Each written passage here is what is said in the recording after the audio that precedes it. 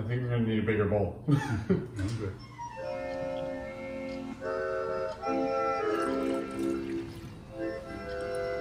Good morning. Hyvää huomenta. I'm trying to be quiet. My son is still sleeping, so I'm trying to let him rest a little bit. But today we are going to make some pulla. And I thought I'd start getting things ready here while he's still sleeping. Pulla is a funny one. There's so many different ways to make it. Like even I have 2 different recipes in a recipe book, plus all the recipes that I see online. And just like I mentioned in my lattuja recipe, or lattu video, that a lot of the techniques get passed down just by personal preference from your grandmother or mother. And I wish I would have spent more time with my grandmother making pulla and my mother, but and just the way they made them. And I did pick up a little bit here and there, mostly from eating them and the way they were made. But just like grandmother's coffee, I still have not been able to make pulla as good as she has ever made. But the quest continues, and I will continue to make pulla until I can get it just as good. But that will likely never happen until my grandkids eat my pulla. Is that a wink? I can't wink. So one thing I do like to do that's not in all of the recipes is scalding the milk. That's heating the milk up to, I think, 170 degrees Celsius. And essentially what it does is it kills off the enzymes which can hinder the yeast from doing its job and working properly. Has that's not as big of a deal to me as the fact that I think it changes the flavor of the milk. When you heat it up to that point, it just has a different taste to it. So I always like to scald the milk and then cool it off before making the pulla with it. It takes a little bit more time, but it makes it all that much better. So we don't have fresh yeast, but so we're gonna use dry yeast. And he's just putting it into some water now to activate it. And we got the milk cooled down to a point where we could bake with it, or at least mix the ingredients up in it. So we just have to add the yeast to the water, let it activate, then we're gonna add that to the milk and mix the rest of the ingredients together. Now this usually takes a lot of practice, but you teach them how to crack an egg with one hand. So you put one finger across the middle like that. Thumb on this side, this finger on that side. So your thumb and your finger, after it cracks here, is gonna pull it apart, levering against the bottom of this finger, right? So crack it, and then pull apart, like that.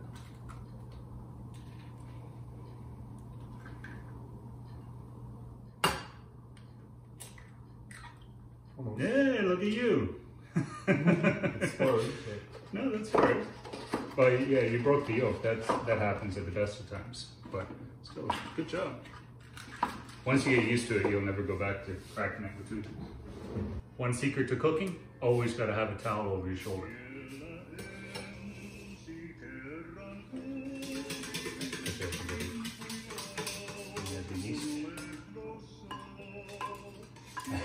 That might be, that's a lot of yeast, I think.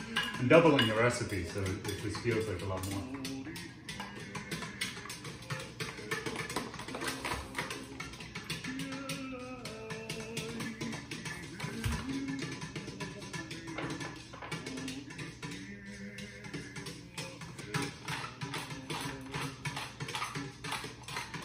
Around 2 teaspoons salt.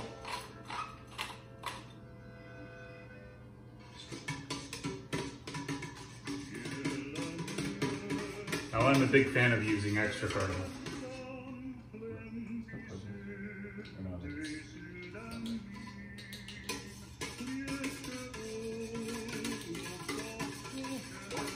We're going to be looking at 5 to 6 cups, and we're doubling that, so 10 to 12 cups of flour altogether. So let's keep counting. 10 to 12? 10 to 12 cups of flour. Oh, I think I'm going to need a bigger bowl. Okay. So it's 1, 2 cups, 3 cups. The trickiest part that I haven't gotten used to yet with the flour is the fact that how much you actually use. I think with the loaves, you want the dough a little bit thicker, but then with the buns, you want it just barely manageable. So you still want it sticky and elasticity.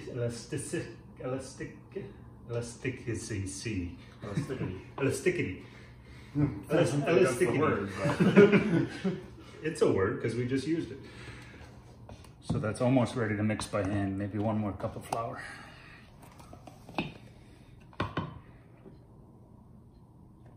So one thing I was doing when I was making pulla was I was melting the butter all together. Whereas I should have been just using soft, really soft room temperature butter and mixing that in. It's all about the butter. I'll mix it into the dough.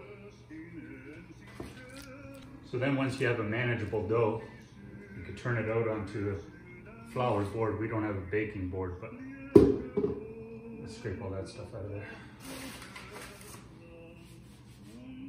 Feel like I used too much butter.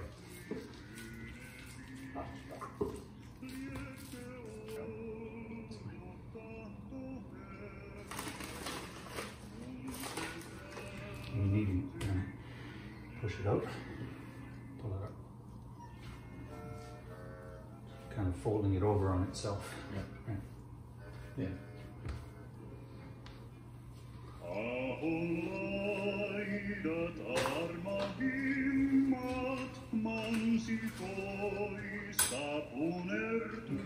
Get it into a ball.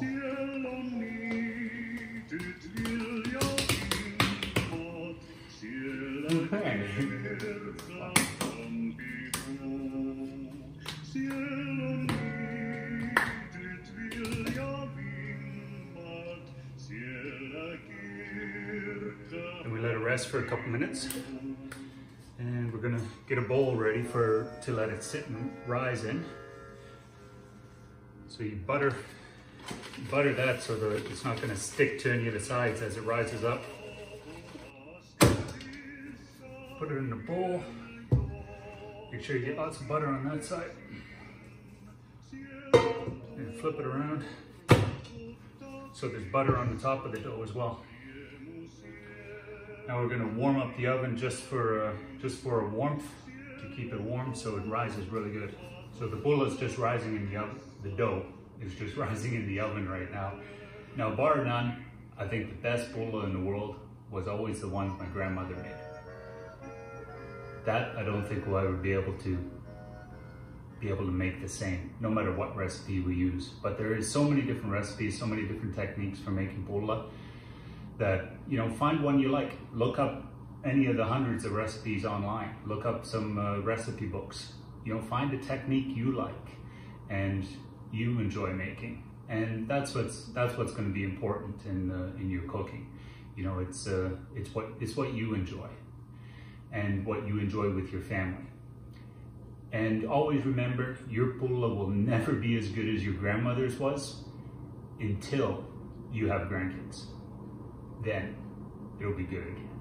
So one habit I've gotten into as I cook is to always keep a little bit of water in the sink with some soap.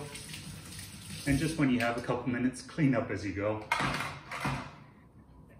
And I got this habit from my mother.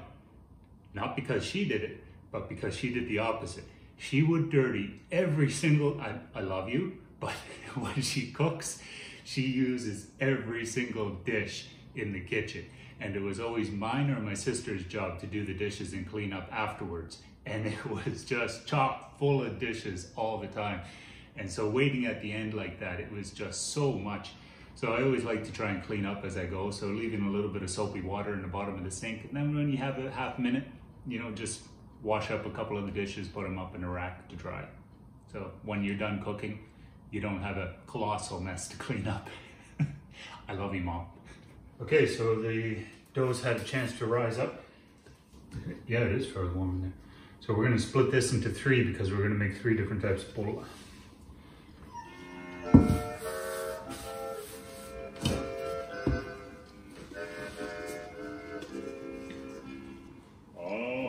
laidat armahimmat, mansikoista punertuu.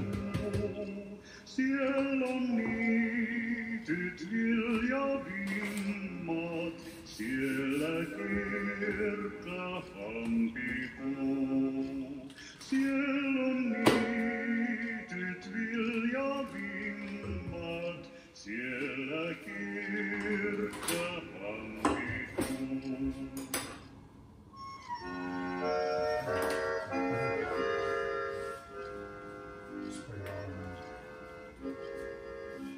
Siellä taaton askelissa piennä juosta piipersin. Siellä on turvatutta. I always like to add a little bit extra cardamom. Riemu siellä sikkahin. Siellä on turvatuttavissa.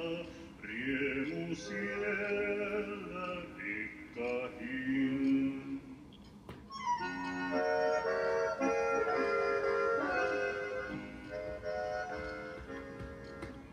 Siellä kuljin paimenessa, löysin runsaat marjamaat. Käkitullan kukkuessa, laskin vuodet onnekkaat.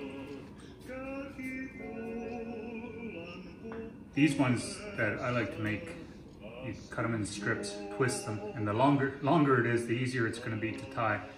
So after it's twisted, then tie it and push the end in underneath, making a little knot. Siellä synnyin sinne mieli palomailta maailman. Taaton maa ja mammon kieli. So now once we have all the pullas and buns formed, then we let them rise again before baking. So we'll put them back in a warm oven.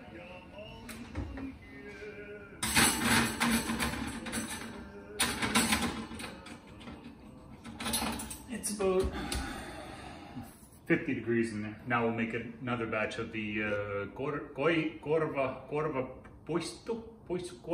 I had to look that up, so we'll try that one next. I called my aunt to get some tips on some tricks for pulla, and she was saying to sprinkle some vanilla on there as well, and it turns out really good. So we're going to try that with these. So with this one, instead of folding it, we're going to roll it up. So once you get it started, it's a little easier to do, but you want to get it rolled nice and tight so there's not any loose air pockets in there. And this edge, you want to thin it out a little bit.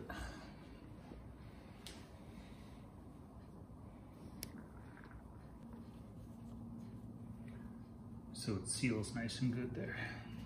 So then these ones, we just cut them on angles like that.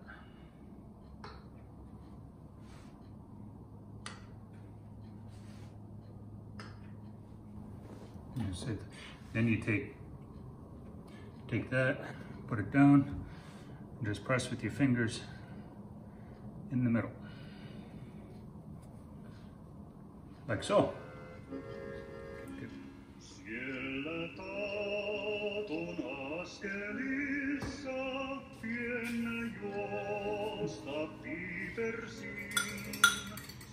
Now you beat some eggs to put on top of the pulla before you bake them.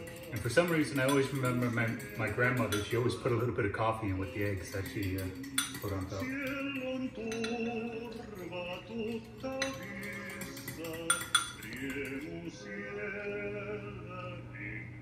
And put a little bit of sugar on top of each one. And sometimes maybe a little added cardamom on top as well, just for kicks.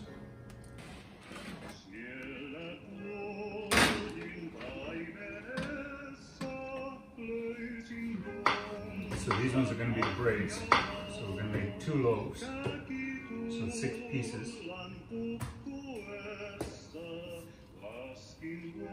try and get them all about the same length.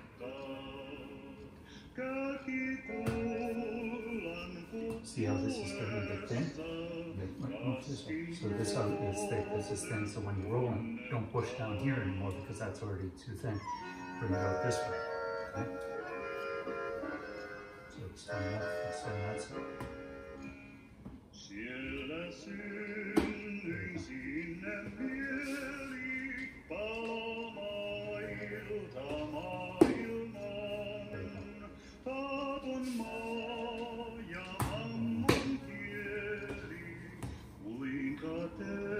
Watch your braid, you don't want it necessarily too long.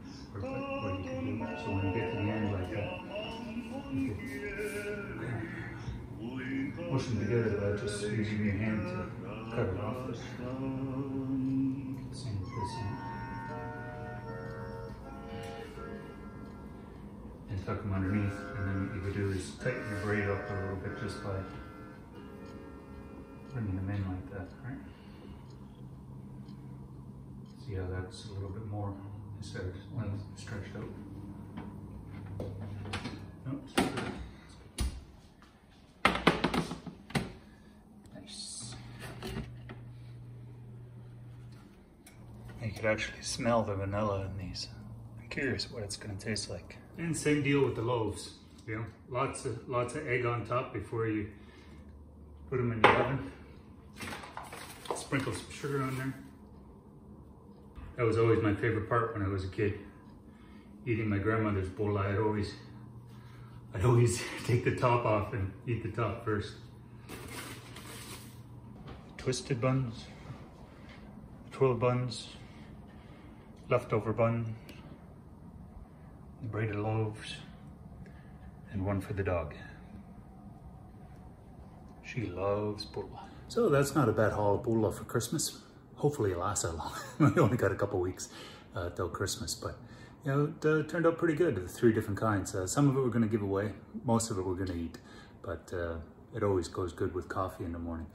But yeah, it was good. It only took a few hours, you know. So we've been at this for maybe 4 hours, but that's a lot of time letting it sit and rise.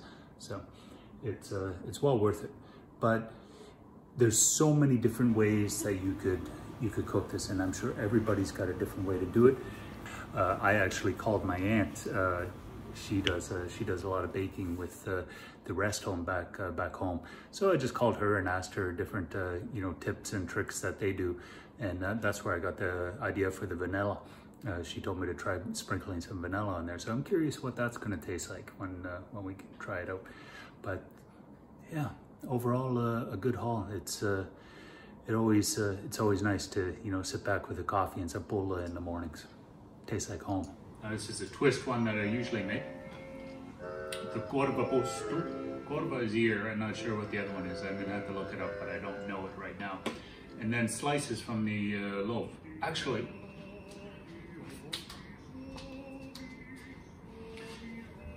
nice warm pulla out of the oven with some butter on it.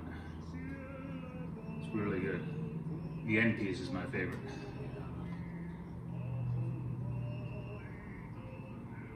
Now the pan was super hot. These were the last ones we put in, so a little bit too crispy on the bottom, but let's try that.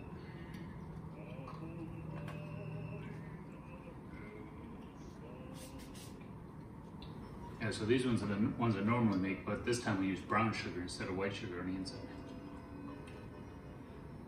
Now this one I'm interested in with the vanilla in it. What that tastes like. When I was a kid, I used to eat these. I used to unravel them, eat them one layer at a time. It's easier to do once it's cooled off. And the center part's a gold. Mmm. The vanilla, it's a nice flavor to it. Not too bad. So I think we got enough pulla to last us hopefully at least till Christmas, if not a little bit after.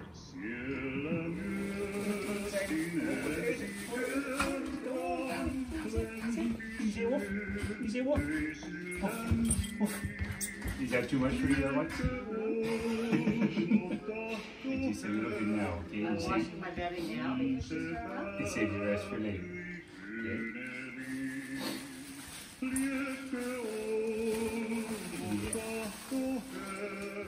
Here, rest for you. Oh, thank you.